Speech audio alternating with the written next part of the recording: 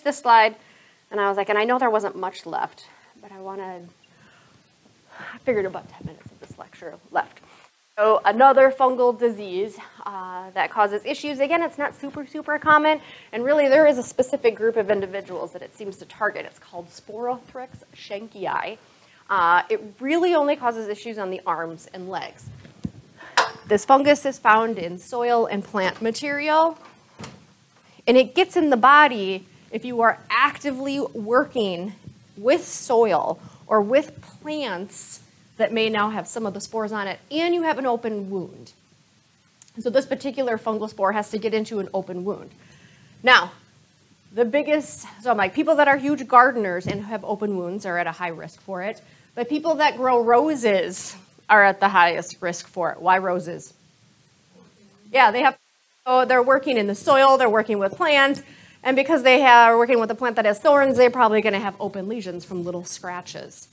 So this fungal spore can get in, and right at the infection site, it's going to cause a lesion. It's like, all right, well, that's fine. But it does like to travel. Once it gets in the body, it gets into the lymphatic system, and as it travels along the lymphatic vessel, everywhere there's an enlarged lymph node, it will cause another lesion. So you can actually see like the infection site, and then we start to see active lesions right in a line as it travels the lymphatic vessels and it travels the lymph nodes. So it causes those secondary lesions anywhere where there are lymph nodes. It is not deadly. It's more of annoying than anything else. It's going to be painful. It is treatable. We do have some antifungals. Usually it's an oral antifungal that treats at the infection sites, that treats at where those lesions are. And then your immune system generally kicks in and does everything else. Those that have no immune system, they'd have to take an oral antifungal. Diagnosing it, the fungus is dimorphic, which means what it looks like in the body is going to be slightly different than what it looks like in the soil. But treating is usually just some type of topical antifungal.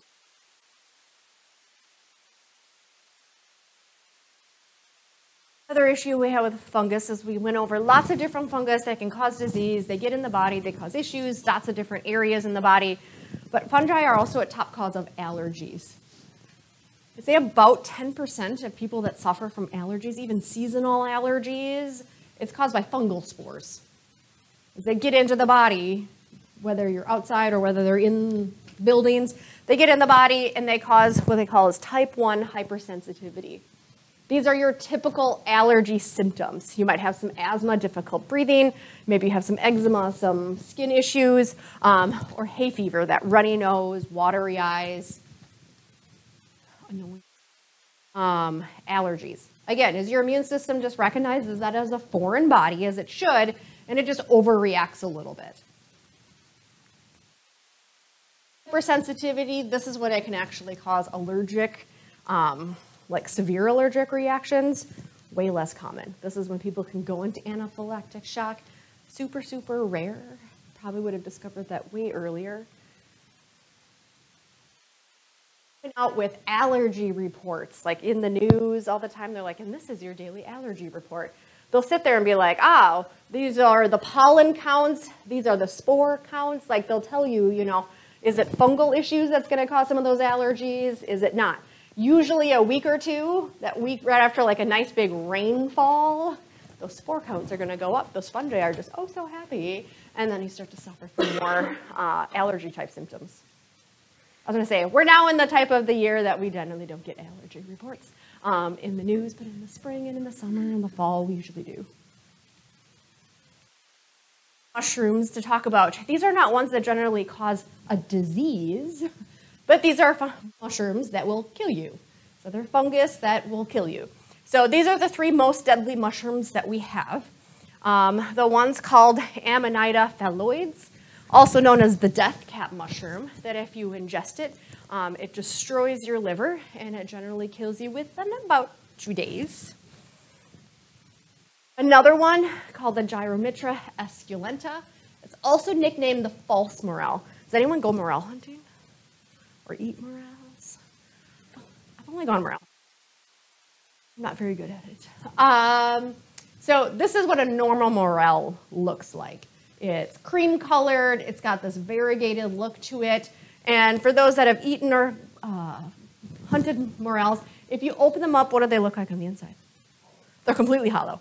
And so they don't weigh very much whatsoever. They're completely hollow. That's a normal morel, super good. Throw it in some butter and everything tastes good. A false, usually a little bit more darker red color, sometimes not even quite that dark. And it still has that variegated look to it. So for people that don't know that there is something other than a normal morel, may look at that and be like, oh, well, that's cool morel. That one's just a colorful one. And they might eat it. The biggest difference, other than just the coloring, is that if we open this up on the inside, it is solid. That one you know for sure. It's not just a regular morel that's different colors, because regular morels don't turn colors. If eaten, it will also kill you. It causes complete liver failure. You're probably going to have bloody diarrhea, and you're usually dead within a few days. Don't eat them. The last one, Cortinarius gentilis, are these little brown mushrooms. They usually take a little bit longer than 2 days. It's usually about 3 to 7 days as it starts to break down, not just the liver, but it starts to cause other organ failure. Also very deadly. So I left my little side that I found somewhere online. You know, all mushrooms are edible, some only once, and then you're dead. The last group of mushrooms, these are not ones that generally kill you, but these are the hallucinogenic mushrooms. The biggest issues is they can cause abdominal problems, they can cause diarrhea, they can cause liver damage, especially in large quantities. In children, they can cause convulsions. So these are things that you still may see patients that come in after eating too many of them. This is the more common mushroom that causes hallucinations. So that when people say, oh, I took some shrooms, it is most likely this one. You know, random fact, it is grown on cow manure. It's the only way that it grows. So hopefully it was cleaned. And then there's this one, the Amanita muscaria, also hallucinogenic mushroom.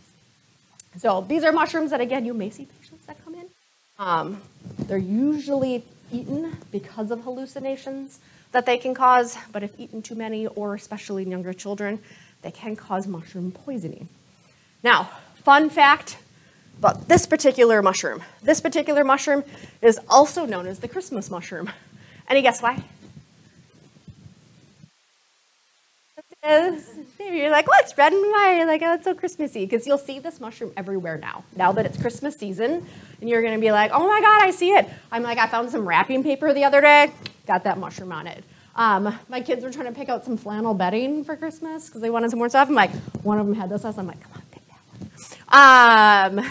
It's known as the Christmas mushroom. Most people, it's red and white. Oh, you would think so. However, legend goes, it was someone that had taken and consumed a large amount of this particular hallucinogenic mushroom and envisioned seeing someone that wore red and white. And who would that be? Santa. And so envision, and the idea of that where Santa came from, that originated from, is it was someone that was shrooming, and that's where Santa came from. And so I'm like, you see this mushroom everywhere, because again, it's like Christmas. It's like there's Santa on his little mushroom. You can get ornaments of this particular mushroom. And I don't think I have it on this PowerPoint. I've got another one. I'll include the link on Blackboard. There's a link on there. I mean, if you type in like red and white mushroom and Christmas and Santa, I've got an article that's like, this is the article that says, this is the reason why Santa, you know, where Santa came from, and it's the hallucinogenic mushroom. I think it was like a monk or someone like that had come up with this whole idea of Santa because they were shrooming on this particular mushroom. You know, so fun fact at Christmas time with the family is that that's where Santa came from, someone that was shrooming. I am. I was so excited when I saw them, and I was like, I get to wear my mushroom. I get to wear it once a year. You would think so, but I think Corporation made Rudolph, but not Santa. Just someone on shrooms. All right. Our last PowerPoint, last one.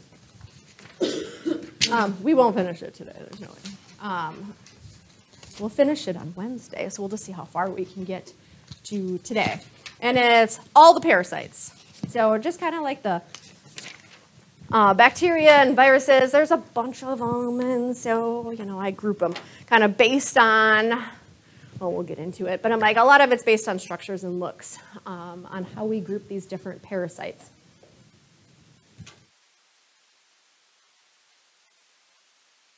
Diseases, I mean, we can find a parasite pretty much any country, any continent in the entire world. There are parasitic diseases. We group our parasitic diseases into protozoan parasites and our helminthic parasites. So that's why even on your little sheets, you've got a whole left side of your little sheet. Those are the parasitic protozoans. Everything on the right side of the sheet are the parasitic helminths. The biggest differences between them, the parasitic protozoans that are on the left side of your sheet, those are all single-celled organisms. So super, super tiny. But they are parasites. They're not a fungus, they're not a bacteria. Like, they are their own single eukaryotic organism. It's pretty advanced considering it's only one cell. Everything on the right-hand side are helminths. And helminths means worms. So these are all going to be the parasitic worm infections. Now, we generally see more parasitic diseases in rural, undeveloped, and overcrowded places. Again, rural, usually you're out into areas where maybe water treatment isn't as good. People are working in the soil, ingesting soil. A lot of these are from ingesting soil. Overcrowded places, again, it just gets into certain areas and it can spread. Undeveloped, again, water treatments are not wonderful. But that does not mean at all that, oh, well, I live in the city. I'll never get anything. We'll talk about some that are super, super common. And one that even, had the biggest outbreak in the whole world in Milwaukee.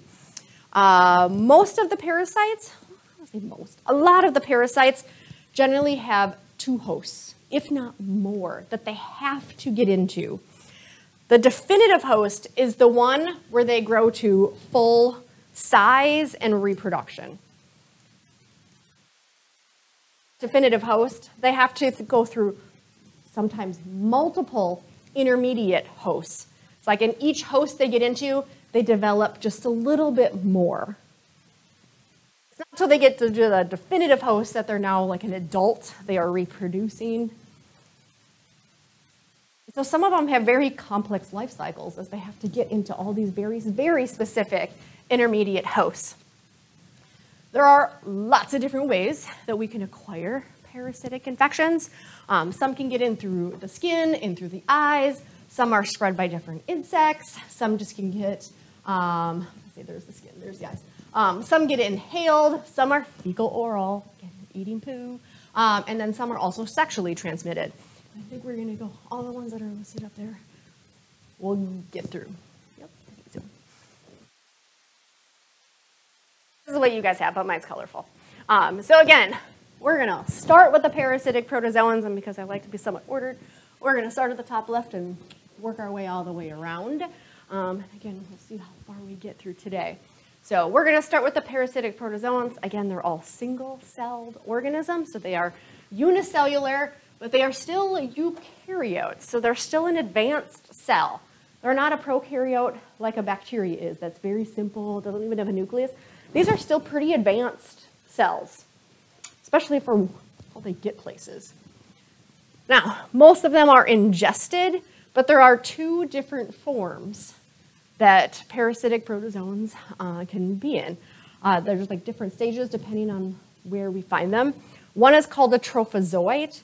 It is the feeding and reproducing stage of these different protozoans. So it's almost like the adult version where it's like actively reproducing, it's actively eating. Those are the ones that are going to be inside of you, just feeding away and reproducing. But there's also another form called the cyst form. This is like the dormant form, like out in the soil, out in water supplies, where it's not doing anything. It's just sitting there waiting to get ingested by a host. This is what's known as the infective form, meaning it's the form that you drink or eat, and then you get infected with it. It's almost just like the dormant version because it's not reproducing, it's not feeding at that stage. Now, because there are so many protozoans, the way we do group them, which is why the 4 different boxes, is how do they move? So we have one group that moves because it has cilia. We've got another group that moves in an amoeboid fashion, and it just kind of oozes. We've got another group that has flagella, and we have another group, they're called apicomplexans, and that just means they have some complex structure that allows them to move. There's the 4 boxes. So we're going to start with our first box at the very top, the ones that have cilia, and if you notice on there, there's only one. So there's only one ciliated protozoan that causes issues with humans. There's lots of other ciliated protozoans out there, but there's only one that causes issues with humans. We only see the cilia in the trophozoite stage. So the cyst stage where it's hanging out in the environment is not swimming around. It's only once it's inside of us that it develops that cilia. And the only one that does cause us issues is Balantidium coli. Now, based on its name, the coli, just like E. coli, this is an intestinally found bacteria because the coli is for the colon. And so this particular parasite is usually found in animal intestinal tracts. We pick it up by ingesting contaminated food and water, which means what did you just eat or drink? You just ate or drank some poop. And in that poop was one of the cyst stages of this particular parasite. Now, if you are healthy, you're almost always asymptomatic. No issues whatsoever. However, those that have a poor health, already, succumb to something else, those are definitely, ones that are in the age stage of HIV infections. This particular parasite's going to get in the intestinal tract. It's going to kind of run rampant because no immune system is taking care of it, and it usually causes persistent diarrhea. Like this is months long of diarrhea, possibly blood and mucus. I spelled mucus wrong. In the diarrhea, abdominal pain, and weight loss. I mean, you got diarrhea for months. You're probably going to have some weight loss that goes along with it.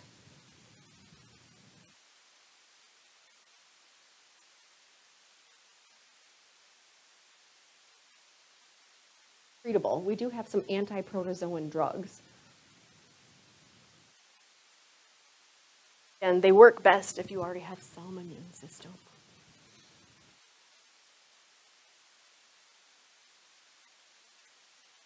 Our second group of protozoans are the ones that move in an amoeboid fashion. And there are 3 of them. 2 of them even have the word amoeba in it to tell you that it moves in an amoeba type fashion. And so, my little video link doesn't work. I just had a little video that just showed them oozing. They don't have any truly defined shape because they truly just move kind of by oozing around. So they'll send out these kind of little pseudopods and just ooze wherever they need to go.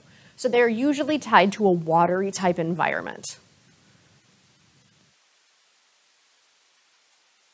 There are only a few. There's tons of amoeba out there that live in water. Only a few actually cause disease. The problem is some of the diseases they cause are extremely deadly. Otherwise, lots of amoeba. If you ever take some pond water, look underneath the microscope, and you see some of these little oozing guys, it's most likely not one of these guys. The first amoeba that causes disease, its name is entamoeba. Again, enta for like enteric or intestinal, so it's like it's an intestinal amoeba. It's found in the digestive tracts of humans. It is more commonly found in less developed countries. And it's picked up by drinking contaminated water, aka you're drinking feces in that water. So developed or less developed countries that don't have proper sewage treatment, it puts you at a higher risk of picking it up. Now, if you pick up this particular parasite, especially if you travel somewhere, there are 3 different types of amoebiasis, that's the disease of this particular amoeba, that you could develop. The first one's called luminal amoebiasis, which just means it stays in the lumen, or the middle part of the intestine. It's not invading the intestine, it just stays in the intestinal tract. It doesn't go anywhere else. And generally, it's asymptomatic, which means you're a carrier of it. But again, unless someone drinks your feces or eats your feces, you're fine. Most, just have this luminal amoebiasis.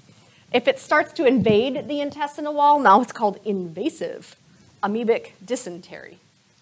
Again, amoebic, it's an amoeba, and then the dysentery, because if it starts to invade the intestinal wall lining, what's our body's natural response to something that's irritating our intestinal walls? And so this is why they call it like a dysentery. Is because that's any type of dysentery is extreme diarrhea.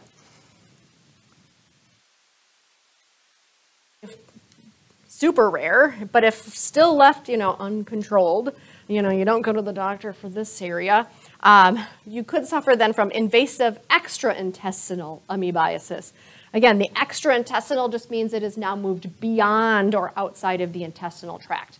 It gets into the bloodstream, can travel around the body, and cause issues in other organs. This is where it can get deadly because it can start getting into organs like the spleen and get organs like the liver, and it can cause a severe inflammation and damage to different body organs. Drink clean water. So don't drink water that has fecal matter in it, and then you don't have to worry about ever picking up this particular parasite. It's great. Now, the other two amoeba, we kind of group them together because of the diseases that they cause are almost identical. Timing is a little different, but otherwise the disease they cause is the same. So acanthamoeba, again, it's got the word amoeba in it, and Naegleria. Cause rare, it's rare, it usually makes the news, rare fatal brain infections. And because they are amoeba, they are tied to water.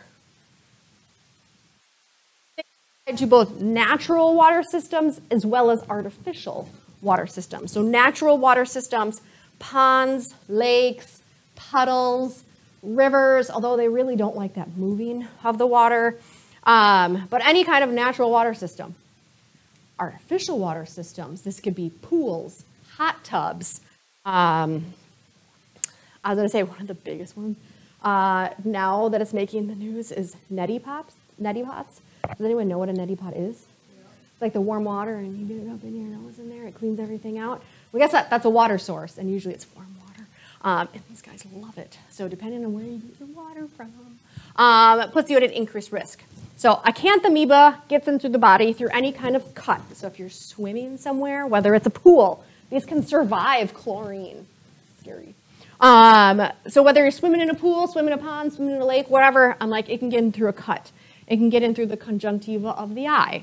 And most likely, it's picked up through if you inhale. So if someone dunks you under the water and you inhale water, or if you just have a neti pot and you're inhaling the water, you are now inhaling this particular amoeba. People that use contact lenses and rinse it with tap water also puts them at a higher risk just because you don't know where that tap water has been. The water here in La Crosse is super heavily treated. People that have wells, increased risk. Once this particular parasite, this amoeba, gets into the body, cut through the eye, through inhaling, it will, it will lead to what's known as amoebic encephalitis. Again, the words of these different disorders tell you about it. So encephalitis, anything itis is inflammation, encephal is brain. So this is inflammation of the brain because it's amoebic, it's caused by an amoeba. So it's inflammation of the brain caused by an amoeba. Leads to death within weeks. 1%, it's fatal. The Naegleria, still very, very similar. It generally only gets in the body through inhalation. So the Naegleria doesn't usually get in the body through cuts, though it can get in through the conjunctiva of the eye. It also causes amoebic encephalitis, but it also will inflame the meninges, those layers around the spinal cord and around the brain as well.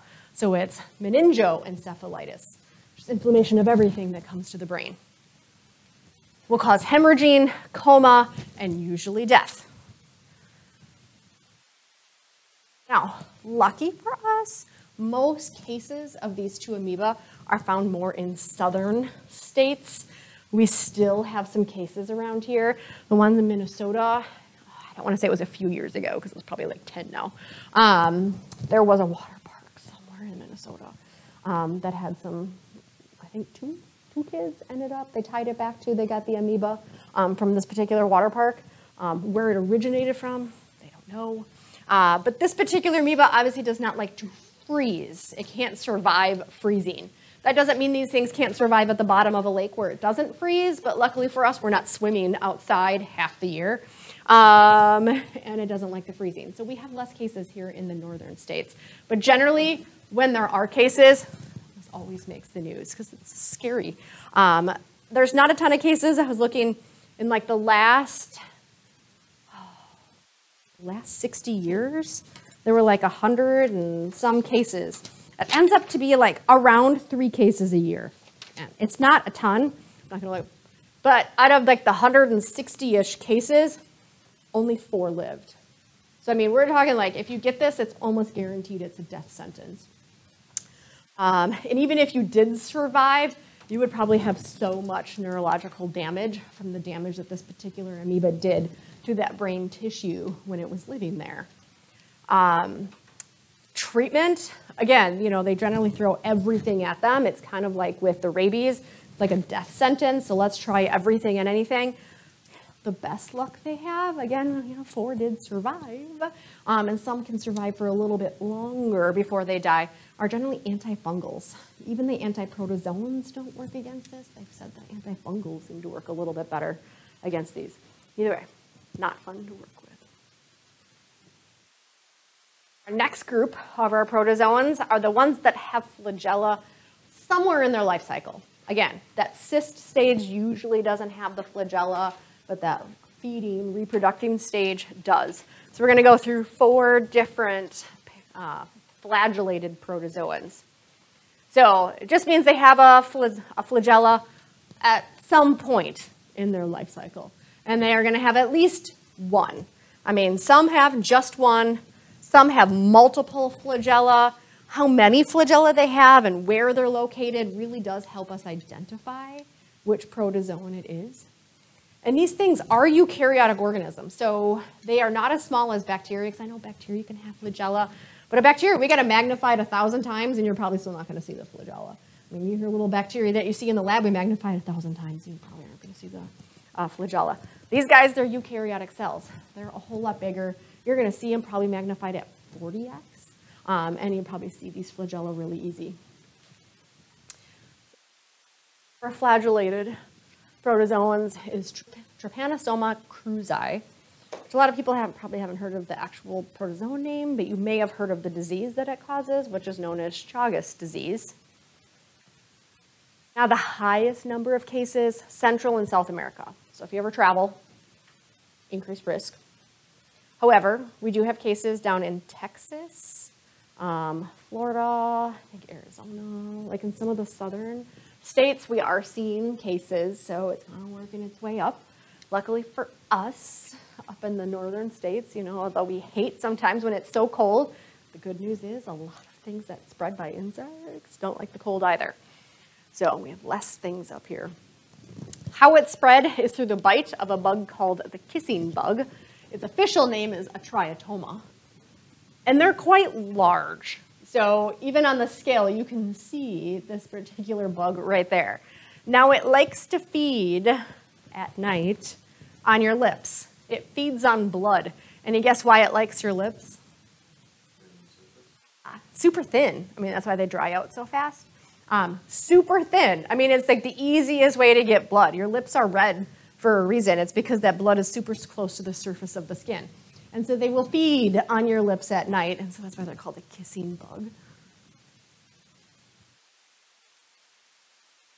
Now, once it feeds on you,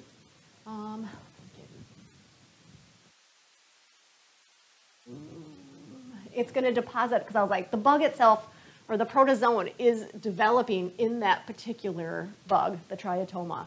Once it feeds on you, you know, it's sucking blood, but it's also depositing this particular parasite.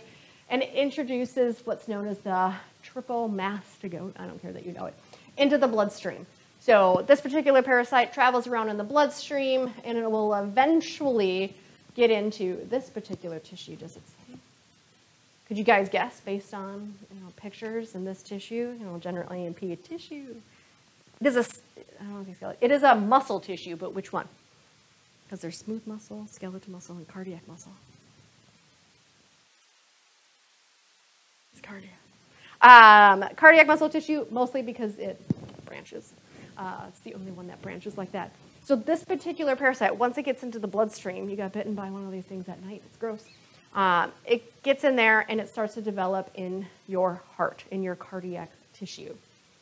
And from there, they look like these tiny little cysts, and they're growing and they're developing, and when they leave the heart, they are more developed, and they are then at this stage, what's known as an amastogote. And it's this one that you can actually see the flagella. So these things are then going to get released from that heart tissue, that cardiac muscle tissue, into the bloodstream. They're just going to circulate around in your blood, waiting for another kissing bug to ingest you, and then it will develop again, and then kisses, and then it spreads again. So we only see the flagellated stage after it's left that cardiac tissue. Problem is, it's developing in the cardiac tissue. Is that good for your heart? Not at all. I feel like it's on this, down here. I was going to say, you can actually see, they did a blood smear. They just took a drop of blood, and you can see these are all your red blood cells. And this is that flagellated stage. So that's a lot of them. Obviously, it's going to cause damage to the body. But the biggest issue is because it develops in that cardiac muscle tissue, the leading cause of death in Latin America is cardiac failure. It's because the damage that this particular parasite did to the heart. And it's not because they're unhealthy and they're overweight, and that's why it's causing the heart failure. It's because of this particular parasite that gets in there and causes damage. Now, if you do get bitten by one of these little triatoma kissing bugs, some of the things that will happen. One, you'll go through what's known as an acute stage. You're going to get a swelling at that bite site. You're going to have a big old, swollen area where it was biting on your lip. Then, usually within about a week, you kind of get into that stage where your immune system's starting to kick in because it knows it's under attack. And it's what's known as the generalized stage. You've got a fever, swollen lymph nodes, enlarged spleen. Again, all things that maybe you go to the doctor, maybe you don't. You're like, I don't know, I got a fever, some swollen lymph nodes. I must be just coming down with something. I've got a cold, something. And for a lot of individuals, they don't go to the doctor, but this thing is still living in you. And you can go into what's known as the asymptomatic chronic stage. For years, this thing is living in your body. It is reproducing in your heart. It is releasing that little flagellated thing into your bloodstream for years. But you don't have any symptoms at this stage. And then eventually, your immune system will eventually get rid of the flagellated stage if you have an immune system. But later on, because of the damage that was done to the heart, you develop what's known as congestive heart failure. So you're back into a symptomatic stage. Kind of like, well, I was fine for years. Now I have heart failure. And it's because the little cysts that those organisms formed while they were growing and developing, it destroyed the heart tissue, which I spelled tissue wrong.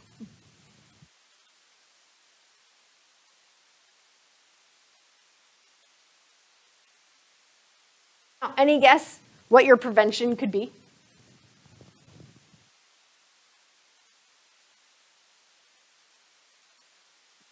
How would you prevent that?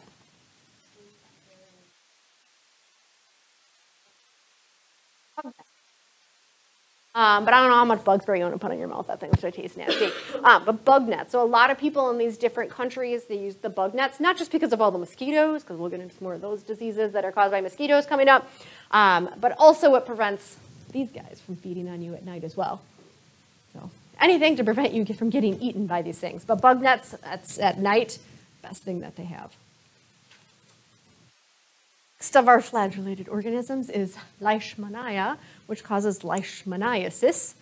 Also found in more tropical regions, so luckily not found here. But again, if you ever travel or if you've had patients that have traveled by a sand flea, that's usually found on dogs and small rodents. So it's more commonly found in patients that have interactions with dogs and rodents that usually have some type of, it's called a sand flea. And they have several stages as they develop, these protozoans. The one are amastigotes. This is one of our white blood cells. This is a macrophage. It's one of our eating cells. It's an immune system cell. And our immune system cells, these eating cells, their job is to eat things that shouldn't be there. Well, it ate one of these things, and guess what? They figured out how not to get broken down by the lysosome and all the enzymes that it makes, and they will sit there and just grow and grow and grow inside our own cells. It's like the most wonderful hiding place ever is if you can survive and live in our own immune system cells. Once it leaves our macrophages, our monocytes, our white blood cells, then they have now developed into that more advanced stage where we see the flagella, and that's what are known as promastigotes.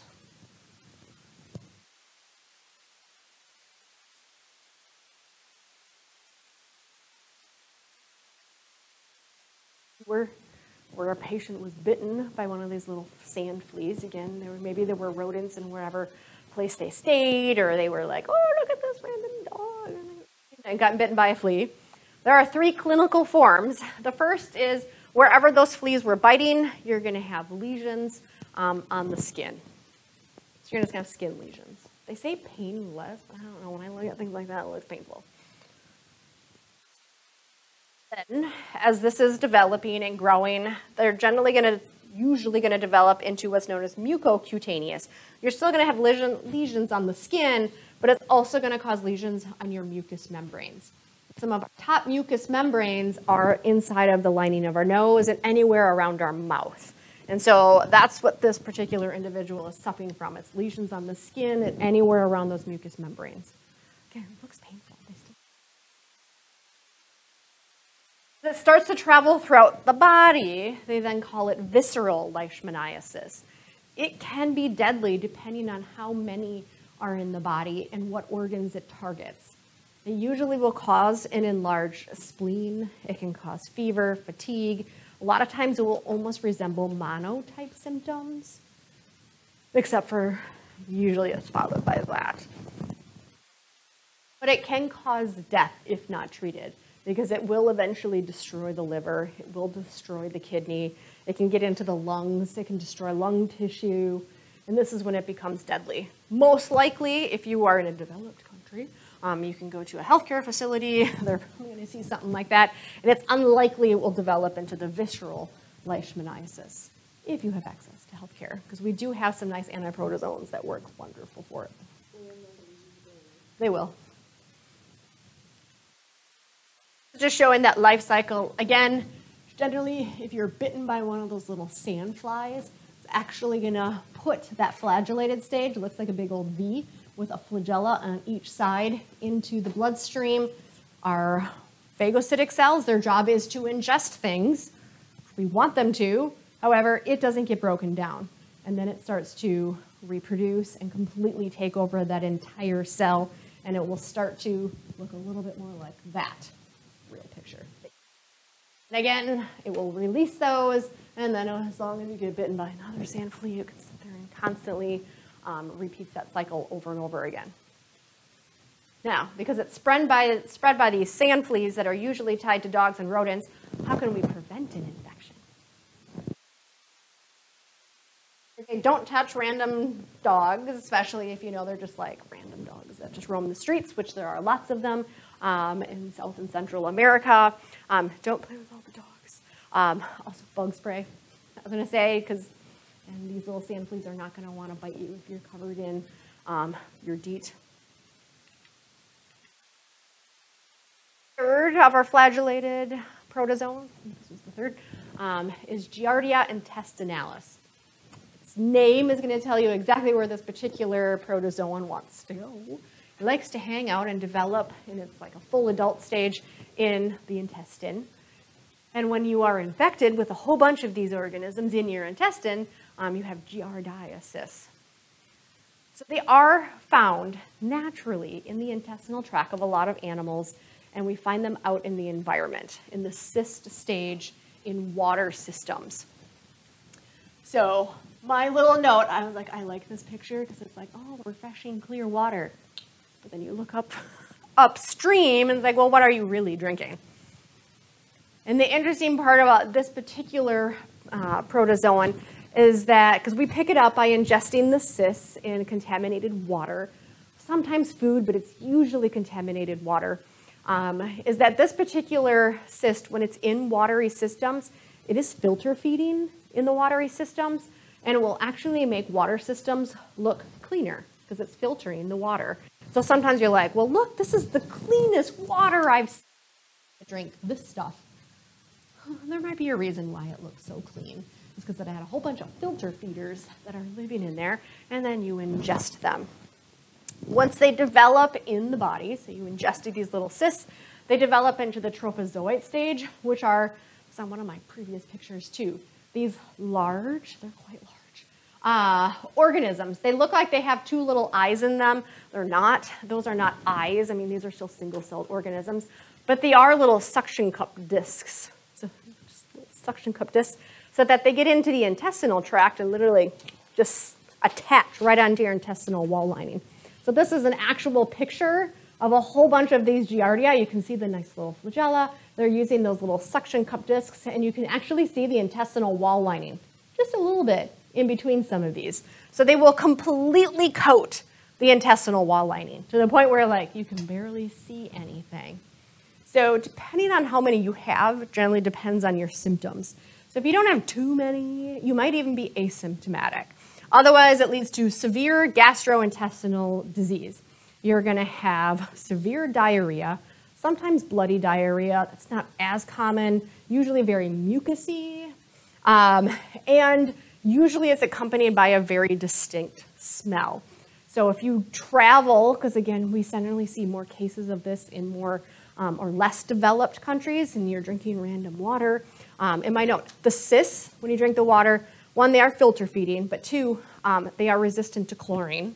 So even putting chlorine tablets in water won't make a difference. They're resistant to drying. So be like, oh, you know, even to dry anything, they'll still survive. The only way to get rid of them, if you know you're going to be camping somewhere you're going to have to drink the water, you can filter them out. The cysts are big enough that even a Brita filter will filter them out. But back to in the intestinal tract, they cause a diarrhea and a very distinct smell. As those Giardia are in the intestinal tract, and they are feeding, they're just attached to the intestinal tract. They're not feeding on the intestinal tract itself. They are feeding on whatever you are eating. As they are feeding and eating whatever you are, they do produce a hydrogen sulfur or sulfide kind of product as they're breaking everything down. And what does that smell like? What does sulfur smell like? Rotten eggs. And so if you go traveling somewhere and you're like, oh, I ate something, whatever, and I have severe diarrhea. God, there's so many bacteria that could cause severe diarrhea when you travel. But if you're like, but it's got a very rotten egg smell, and it's very consistently rotten egg smell, like all the time, most likely Giardia. Now, will it go away on its own? Yes, but it could take weeks for it to go away on its own. So if you were traveling somewhere, you had a patient that traveled somewhere, and they're like, oh, I've got severe diarrhea, and I ate and drank some shady places, and it smells like rotten eggs all the time, we've got some antiprotozoans that's going to make it go away a whole lot faster. Your best prevention, just filter water. Again, Brita filters will get rid of the cyst stage, and you don't have to worry about it. I was like, I did one travel trip down to South America, and one of the guys on our group ended up developing this. Felt so bad, because then he just had to stay in the hotel or the little hostel that we stayed at, and everyone else went and did all the stuff. He just sat there. It sucked. What I get to today is our last of the flagellated protozoans. It's Trichomonas vaginalis. It is transmitted via sex, so it is a sexually transmitted disease. There are not very many parasites that are STDs. So it lives happily in the genitourinary system. So it can live in both the reproductive tract as well as the urinary tract. It's transmitted via sex, and the interesting part of it is there is no cyst form. It's just always the flagellated form. Always. Usually have the most symptoms that come from it are the ones that already have a pre-existing STD. So if you already are suffering from chlamydia or gonorrhea, this little parasite really likes to get in there because there's already some damage happening, and this little parasite's like, sure, I'll live in here. It's like a big old party with everyone. Men are usually asymptomatic. Why is that an issue, though? They pass it on and have no idea that they're carriers of it. Women develop what's known as vaginosis. Again, this thing is going to live. It's going to cause damage to both the vaginal lining. It's going to be painful. It's going to cause usually a very distinct bad smell. There's usually pus. It can get into the urinary system. It can live in the urine, cause painful urination. It's not fun. Nope, because that was just bacteria. I'm like, but if you have one, you can definitely have the other as well. But they would be treated different. You could give antibiotics for anything bacterial, but you'd have to take some type of antiprotozoan for this one. Now, how they diagnose it is they can take any type of just a fluid. They can just get a little bit of fluid from the vaginal tract. They can even get a little bit of urine and look at it underneath the microscope. They don't stain it at all. What they're looking for are these flagellated stages underneath the urine or underneath the microscope. I mean, if you look at some urine or a sample of fluid from the vaginal tract, you never want to see something swimming around. I mean, it's pretty easy to diagnose it. Just be like, there's something single-celled, and it's flagellated because it's moving around like that. And it's like, oh, well, really the only one that causes diseases is this particular protozoan. So it is treatable. We do have antiprotozoans that can treat it, that will make it go away faster. Otherwise, the immune system can get rid of it on its own. Best prevention, abstinence, safe sex can all decrease the spread of this particular protozoan. So we're going to end right there because I'm not going to get into the last group. Like the last group. The oops.